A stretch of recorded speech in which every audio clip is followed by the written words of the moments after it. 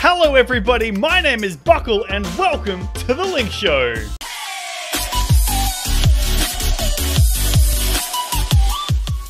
Yes, welcome everybody to week 3 of our Christmas series of The Link Show. We are so pumped to have everybody with us today. A special shout out to all of the locations that have just linked in as well. We are on week 3, like we said, of Christmas, and we've got so much lined up for today. It's going to be a blast, and I think by now it's fair to say that pretty much everybody is on Christmas holidays. Maybe some of you are camping, maybe some of you are staying at home. I don't know how you're celebrating Christmas. I'm doing it with my family, and our team is also doing the same, which is why, like we mentioned at the beginning of the Christmas series, this week, next week, pre-recorded, because we wanted to make sure that our guys had a chance to also have a Christmas holiday break just like you. But you know what? Today is still going to be an absolute blast. We are going to have a heap of fun, and so here's what's coming up today. We are going to be looking at our week 3 of Christmas on the farm. We've gone down, we've looked at all the animals, we've had a blast, and so we're on the final week of the farm visit today, which we're super excited about. Plus later on, we've got a new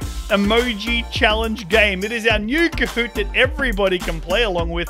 We are playing an emoji challenge, and you need to pick the Christmas carols. So we're going to find out whether you know your Christmas carols as well as the person next to you or not, which is going to be fun. I know all my Christmas carols. Our family loves Christmas, so we sing them all the time. So I think I might actually do pretty well with this one, but we'll see how we go. And then later on, as always, we're going to be reading out your shout outs from last week. And so if you want to shout out next week, make sure you send them in today, and we're going to read them next Sunday on The Link Show, which is going to be fun. Plus, we've got to take a look at the Kahoot results from last week as well. But hey, let's start by giving a shout out to the churches that we've got linked in with us today. We've got Centrepoint Kids, we've got Metro Kids, Gold Coast Salvos, Bassy Fern Salvos, River Kids, Zeetset Kids, Chapel Kids, Embassy Kids, Rise Kids, Glow, Celebrate, and River's Edge. Nice to have all of you with us today for Christmas. Hope you are having as much fun as I am. And so let's jump in. Let's say good day to a few people as well.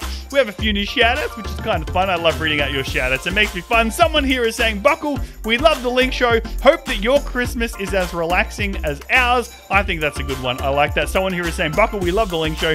We love hanging out with all the games. We're going to be watching this while we're away on holidays. Thank you. I love that. That's why we do it through YouTube, because we want you to be able to watch The Link Show from no matter where you are. Someone here actually asked the other week about how many kids I have in my family. I actually have 3 children. I've got a 10-year-old, an 8-year-old, and a 2-year-old baby. You've seen all of them in previous episodes of The Link Show. Someone has got Merry Christmas, and they put a bajillion Christmas tree emojis, which I think is kind of cool. Someone else here is saying, Buckle, we think you're funny, and you're a little bit weird, but we love it. Thank you very much. I love that. But hey, if you want to get your shout out, make sure you send it in. Where you can be a part of the show and send in your shout outs, as always, is over at linkkids.com.au/live. This is where you can be a part of everything that we're doing. So come over to this page, scroll down, click on message, you can send in a shout out. We're going to be reading all of your shout outs next week from this week. Today's live vote, which is a fun one. If you had to wear a costume to school every day, which one would you choose? Would you choose a Santa costume or an elf costume? I'm going to go Santa costume, because I think Santa costumes are awesome, and I'm looking forward to seeing how we go, seeing who the winner is for that. As always, if you want us to pray for you, you can always come and click pray for me, send through a prayer request, and later on, we're playing the Christmas emoji challenge. So don't do that yet. We'll let you know when the right time is for that. But hey, that's enough of me. We're going to jump straight into part 1 of today's preach, and then we're coming back and we're playing the Christmas emoji challenge. Let's go check it out. Hey guys, Buckle here. We are back with week 3 of our Christmas series, and we're still down here on the farm. We're hanging out, having an absolute blast. Now today we're talking about building things and having a plan. What a lot of you may not know is my very first real job that I had when I left school was actually designing playgrounds. And so we would get a call or an email from a company or a school or a council, or sometimes like a McDonald's or a Hungry Jack's, wanting a playground. And my job on the computer was to come up with the plans and the design for the playground. So they would send us how big their space was, and then me and our team would design a playground. We'd draw it on paper with what we wanted to do. Then we'd sit in front of the computer and we would actually build the playground in 3D on the computer. Once we built the playground in 3D and we knew all the pieces were there, then we would make a list of all the components that we used to build the playground. How many poles, how many clamps, how many platforms, how many slides, how many panels, all of those different things. Then from that, we would create a plan to show how much space was needed, where the soft fall, that's like the sand or the bark or the rubber that stops you from getting hurt when you fall off. How much space did that need? How much was it gonna cost? How do you build the thing? We would do all of that on the computer. Then we would send that plan down to the warehouse where the team would go through all the shelves, find all the different pieces, put them on big pallets, wrap it in plastic, chuck it on a truck, and it would get sent to the location. Then the team on the ground, they'd have to read the plans. They would drill holes in the ground, put the poles in, have to fill it with concrete to make sure they were stable. Once that's done, they would start to clamp on all the different pieces. They'd clamp on the platforms and the safety panels and the activities and the slides and the monkey bars. But here's the thing. The team on the ground didn't know where to put the poles or where to put the different pieces if they didn't follow the plan. And because we had thought through at the very beginning, the start to the end and every step in between, it was easy to build the playground. And the people on the ground could trust that although they weren't a part of the whole process, they just had to do their part because we knew the master plan. We knew all of it. We had prepared for it. We knew exactly what needed to happen.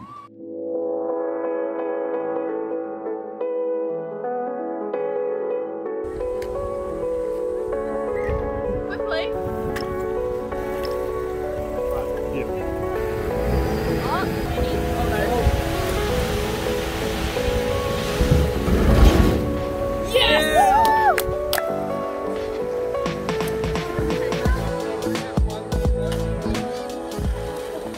I remember one time I was helping my friend put together some IKEA furniture. It was a set of drawers and we started building it and we made the mistake that we thought we could do it without reading the instructions. And so we started putting it together and we're like, oh, well, this really tall piece that's not very wide, they must be the sides. And well, these bits, these must be the drawers. This must be the back. These are probably the handles. And we put it all together. We were nearly done. And we went to put the drawers into the spaces where they went.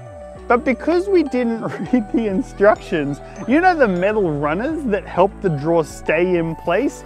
We put every single one in upside down. And so we couldn't get to them without pulling the sides back off, and when the sides come off, the top has to come off. And essentially we had to start again. You see, knowing the plan and following the plan is so important. And in our lives this Christmas, we're talking about the fact that God had a master plan, not just for me and not just for you, but for the entire world. Because I know there's been times in my life where I felt like I don't know what's happening next. I don't know that I'm smart enough or clever enough to figure out what I'm meant to do, but I have to stop and trust that God knows. And so we're gonna go take another look at some more of the Christmas story to show you and reveal to you that God knows what's going on. God has a plan. There's nothing that is a surprise to Him, and all we need to do is trust that His master plan is perfect. But first, I think I'm gonna go and have a little bit more fun. I love it here so much. I love it. God's got a plan, and that was what Christmas is all about, that God had a plan to help us, and Jesus is the answer. I think that was pretty cool. But hey, right now we are going to jump straight over to our emoji challenge for our Christmas carols, which I'm pretty pumped about. We're going to see whether you can figure it out. So the way to be a part of the game is, leaders if you're at church or kids if you're at home, linkkids.com.au/live. Come over to this page, scroll your way down. You'll be able to see here on Christmas Emoji Challenge, click spin the wheel, get yourself a username. We're going to see how you go. I am the Rocky Tiger. Now, you do get 2 extra spins if you're not sure, so I'm going to spin it again. The Dynamic Leopard. Yes, I want to be the Dynamic Leopard. Okay, that's a good username. That's awesome. All right, I'm going to load that one up. That's going to be what I'm going to be. What are you? And if you do get a cool username, and if you get on the podium, make sure you send us a shout out letting us know what your username was so that we can go and have a look and see if we know. If you put it in, be like, hey, Buckle, my name is Dan, and I got second on Kahoot. and this was my username. I was it Dynamic Leopard? I forgot what my username was already. Then that's the way it is. But hey, this is the way this is going to work. We are going to put a series of emojis on the screen. And what's going to happen is you got to figure out what the Christmas carol is from the multiple choice options that you've got and figure out exactly what it is. So let's jump straight over and do the first one together. Here we go. All right. It looks like it's a picture of, what do we got? We got some calendars. I think they're calendars. And then we've got a Christmas tree. Okay, what could that be? Calendars and a Christmas tree. The options are, is it Oh Holy Night? Is it the 12 Days of Christmas? Is it Hark the Herald Angels Sing? Or is it I'm Dreaming of a White Christmas? Let's have a look. We'll do the first one together just to make sure that everyone gets the answer right. So, Oh Holy Night, I don't really see anything about night on the emoji there. 12 Days of Christmas. Well, days are represented on a calendar, so maybe it has something to do with that one. Hark the Herald Angels Sing. I don't see any angels. And Dreaming of a White Christmas. I don't see any white on there. I think the answer is going to be 12 Days of Christmas. Let's have a look. That is correct. There we go. And if you do that, and if you get them all correct, you get 1,000 points for every single one. And there's 5 rounds total. So that was round 1. Now we're on to round 2.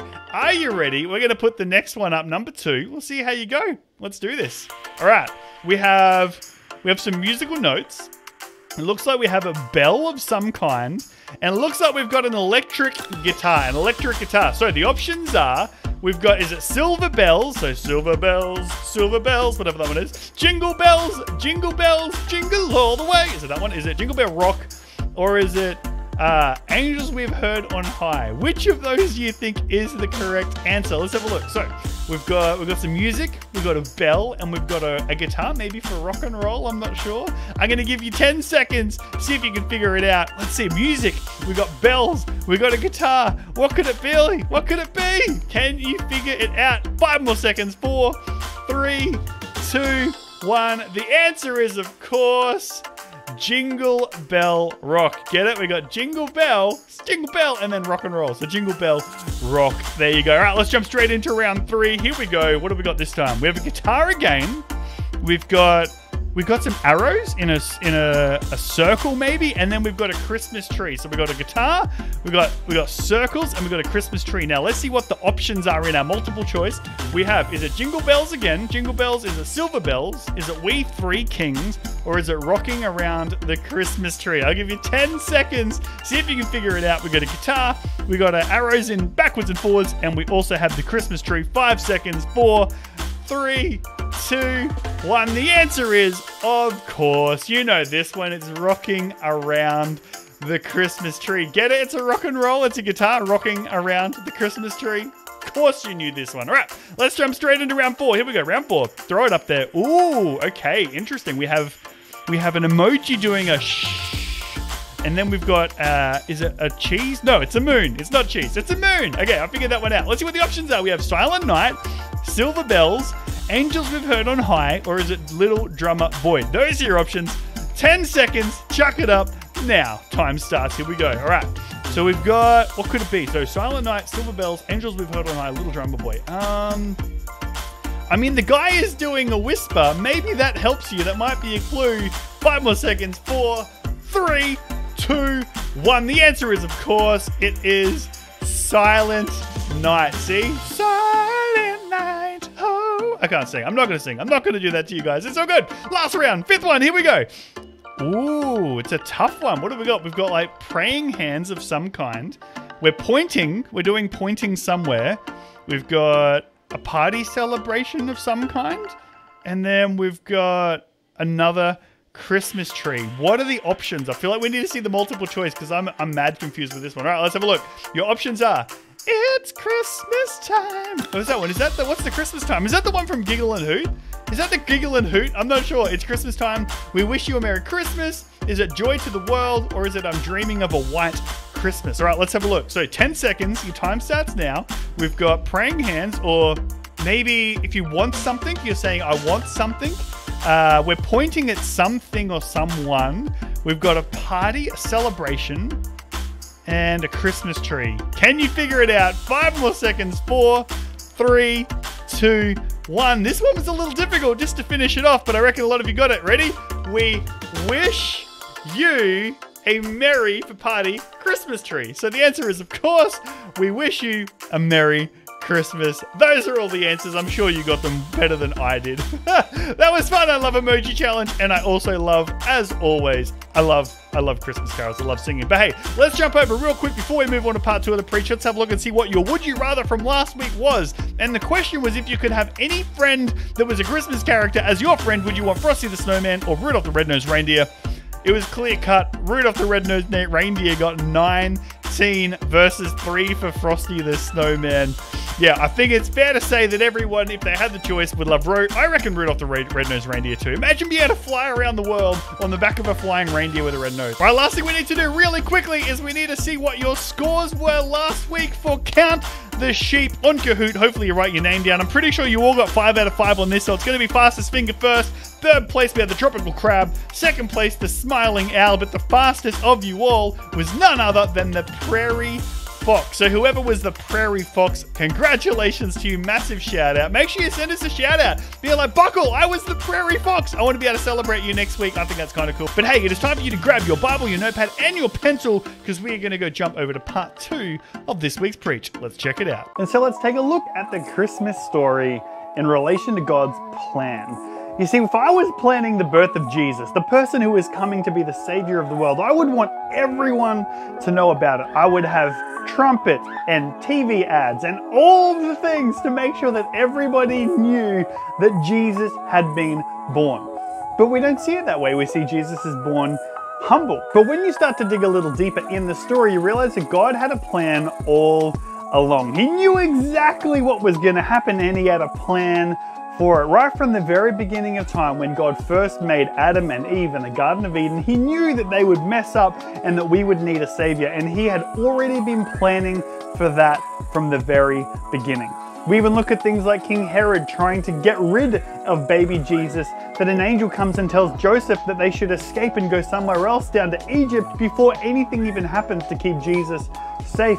The angel tells the wise men not to go back to King Herod to tell him where baby Jesus was, but to go home a different way. Come check this out. There's a brand new baby goat that is less than 1 day old. Oh my gosh, it's adorable.